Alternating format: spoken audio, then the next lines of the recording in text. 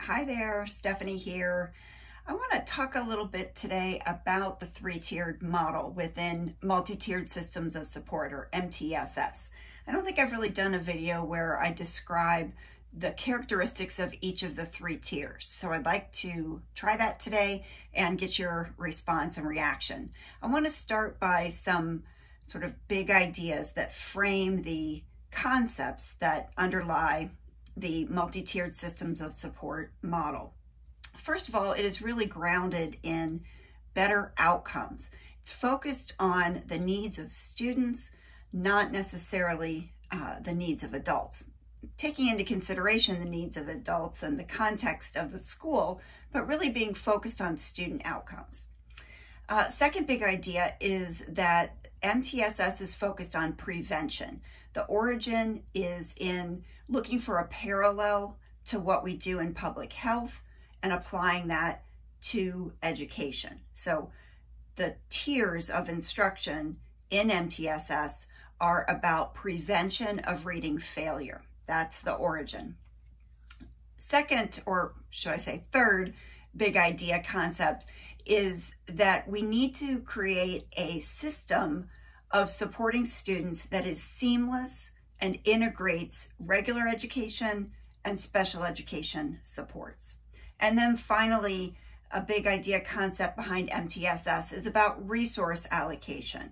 We want to apply the smallest amount of resources to student concerns that will get the biggest impact for students. So we don't want to have situations where we are initially applying a lot of resource-intensive supports for students or giving students more support than is necessary to get the outcome that we want for them. Okay, so let's talk about this three-tiered model.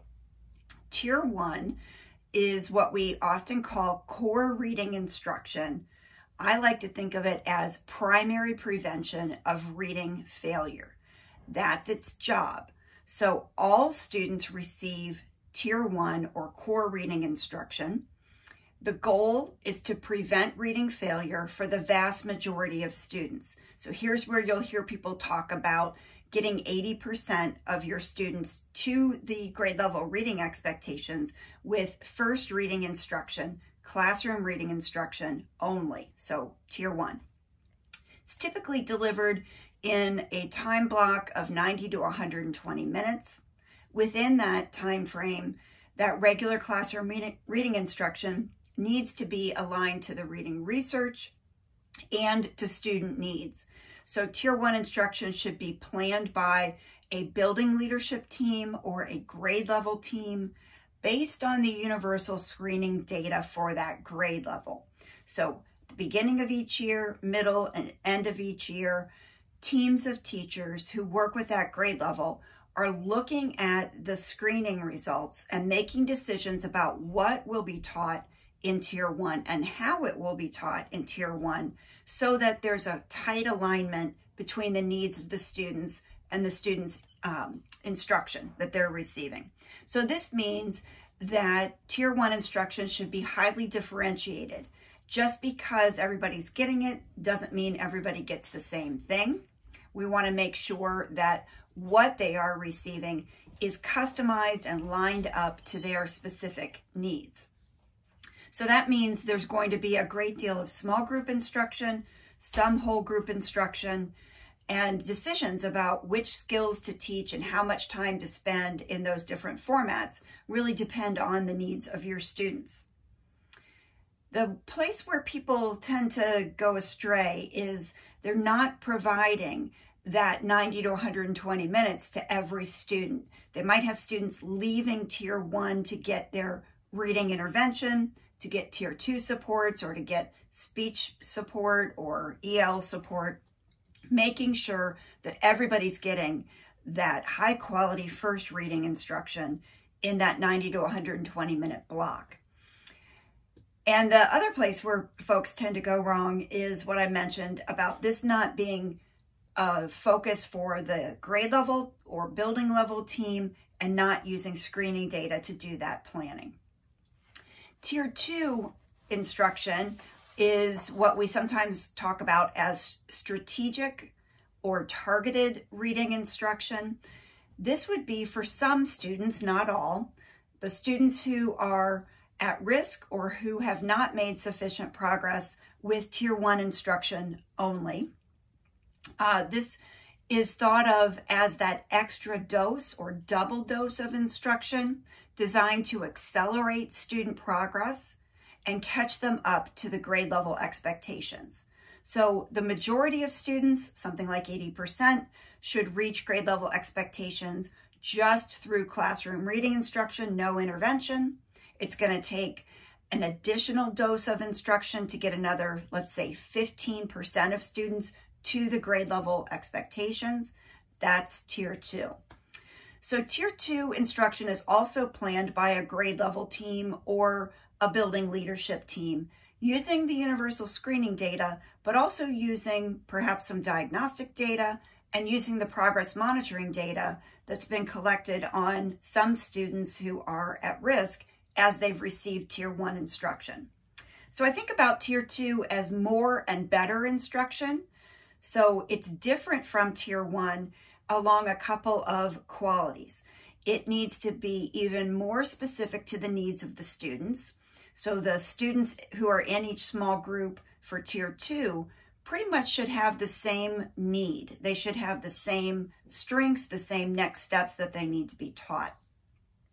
Those small group instructional doses need to be more explicit in terms of perhaps a more direct model, more systematic instruction, more opportunities to respond during instruction, and more practice opportunities. That's the way we intensify support.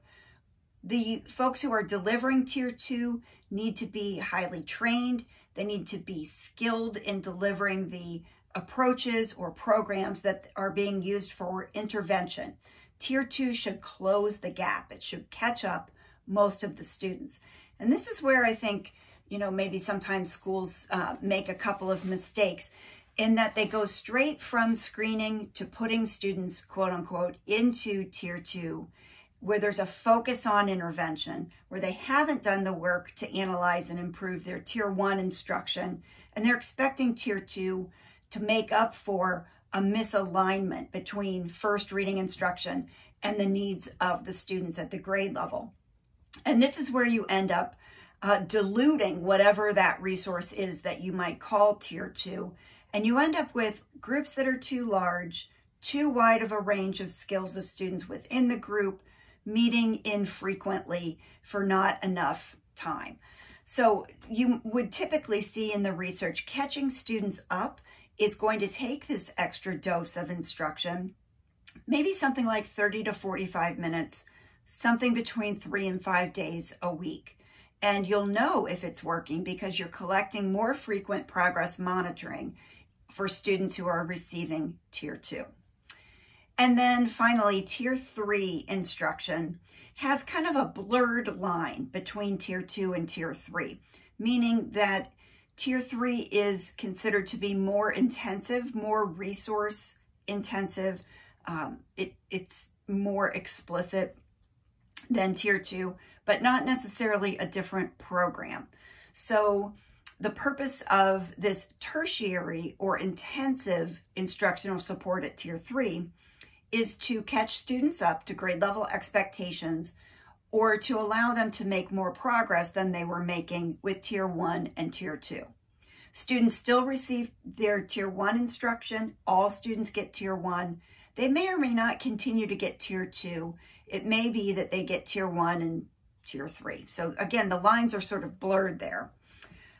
Tier 3 instruction would typically be delivered in something like 45 to 60-minute blocks every day. It's more intensive in terms of group size. So could be individual, doesn't have to be, could be 2 or 3 students in a group, but those students have the same need for the next step for their instruction. It's very, very focused on the gaps in skills that students have. It is more explicit and systematic. It's delivered by a more highly trained instructor, and there is more frequent progress monitoring. The difference in who plans Tier 3 is that this is when we get into having a student team, a team of professionals and family and community members that gather around the needs of this individual student. This is one of the ways that Tier 3 is more intensive than Tier 2. We can plan Tier 2 support looking at screening data. We can do that as a grade level team. We don't need to have individual student team meetings. But when it comes to Tier 3 support, where we're delivering the most individualized and supportive and intensive instruction, we want to individualize that to the student so the team forms around that individual student. That's one of the reasons why it's more intensive, because we're going to be individualizing the incentives, the consequences, the ways to motivate the student, and really customizing it to the individual student needs. So I hope that gives you some ideas of at least the way that I think about describing and characterizing the 3 tiers in an MTSS model. I'm really interested in hearing your reactions and your questions.